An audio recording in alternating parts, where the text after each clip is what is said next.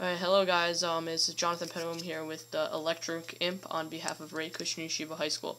Before we start with this tutorial, I'd like to thank Electric Imp for donating these, the Electric Imp and an April Impy. They donated two actually. And I would also like to thank my friend Sammy Cherna for reaching out to Electric Imp and getting us these development boards. Alright, so in this video I'm going to show you how to connect this to the internet. I have already done it myself, but I'll still explain to you how it's supposed to be done. And then in the next video, I'll show you how to get a few basic example codes up onto your Electric Imp. So first, let's start taking a look at the Electric Imp. The Electric Imp looks like an SD card, but it isn't.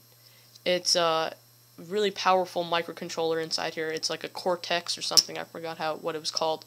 And it's connected to the it could be connected to the Wi-Fi. And Mikey, come on. And then there's this April Impy. There's several you could pick from. April is the most basic, which you connect an Electric Imp into. You need an Impy to get your Electric Imp started. You can make your own, but this one is easier. Let me get this here. If you look here, there are 8 pins. And there's also a mini USB port right over here. It's the stuff that's used on like PSPs and stuff like that. It's not the same one that is used on your phone. There's also a jumper here if you want to change the battery power from USB to battery. I'm going to use USB. I just so happen to have a USB cable here.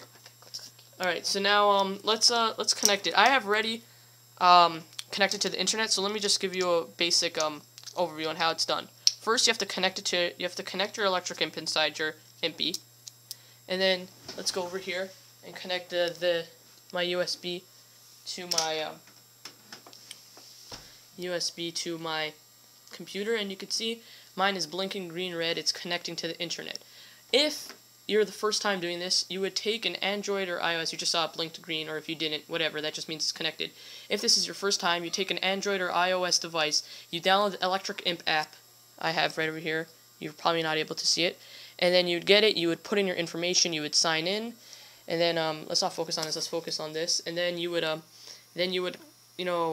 click on the the router, and then you would send Blink up. I had no success with this phone right over here. I tried several times. I tried with the lights off. I tried with my hands covering the side. I've tried everything. So then I tried with the tablet, which is actually filming right now. So therefore I can't show you how to do it. And it worked after 2 tries. So if you don't have any luck, try using a different device or keep on trying. Okay. So that is basically it. If you get a bunch of blink codes and you don't know what they mean, go on Electric Imp's website. They have